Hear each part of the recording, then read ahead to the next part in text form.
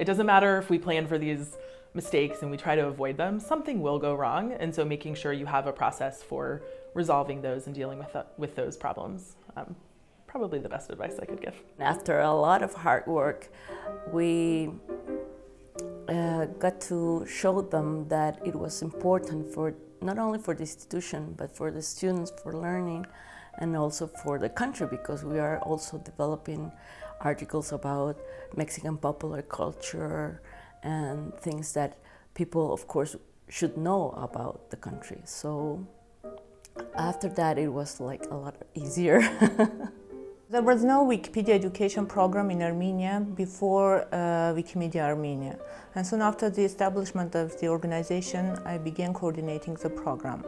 Our first cooperation was with IPE School, where editing Wikipedia is considered a part of their social work.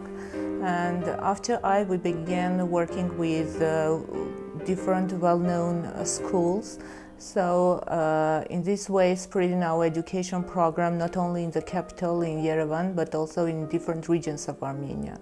And when we had enough active students, we began organizing camps for them, wiki camps for them, where these students can share their experience, can learn new things, enrich wiki project, and by now we have organized 7 wiki camps. I must mention Estonians who collaborate with their Ministry of Education. So they are promoting Wikipedia education program on the highest level. And that's what we also want to do in Ukraine, to convince all the high levels that Wikipedia belongs in education. In the last few years, we've had collaborations with various schools or teachers who approached us, and together we did some kind of small pilot, which led the way to eventually signing an agreement with the Ministry of Education to make sure that we implement Wikipedia from early age until students are more grown up. When powerful people speak out about Wikipedia, there is a better chance that more people will get to know about Wikipedia education program. But the challenge with politicians is that they are not always aware of how Wikipedia actually works. So we should have been very careful about what we can promise and what we can accomplish. We don't have chapter actually.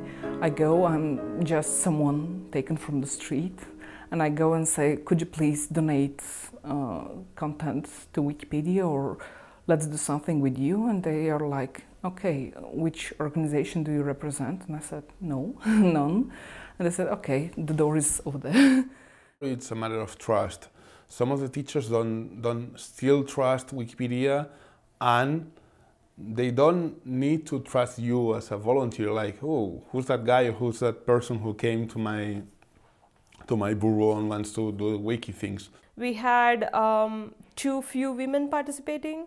We had, in India, the participation of the LGBTQ community is like near to 0. So this diversity aspect had to be tackled.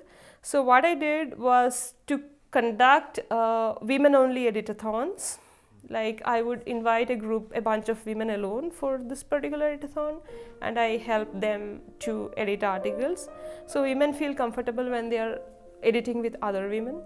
So in that way I tried to tackle this problem a bit, but I don't think I was successful in that, because what I learned from my experience is that we still do not have enough of women editors coming from my part of India.